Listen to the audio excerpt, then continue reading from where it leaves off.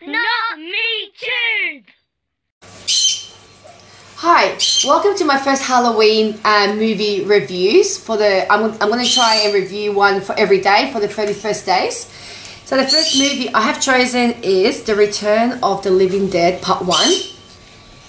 This is one of my favorite movies. It is about an employee who works for his boss at a warehouse where they keep all the chemicals and all that stuff. And it goes wrong where they spill this big tank of gas where all the corpses are, and then all the corpses start coming alive. And their favorite things to eat are the brains. We want brains. So yeah. So then the two employees actually get the gas, so they inhale it. So that means they're actually going to become zombies themselves. And yeah, it's really sad because one of them actually, he knows he's going to become a zombie, so he put himself in the crematorium. But yeah, it's good. It's got lots of blood and guts chasing through the cemeteries. That's the back of it.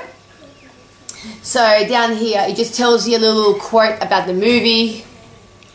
If you want to have a read, it's M15 plus, so it's recommended for children over 15 years old. Nothing too special inside, but yeah.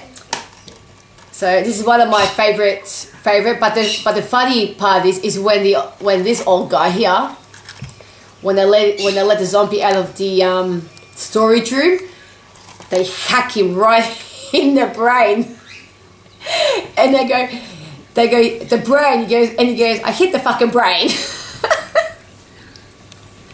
But yeah, it's a good movie. One of my favorite 80s. So yeah, if you want to watch it, let me know your reviews on this movie.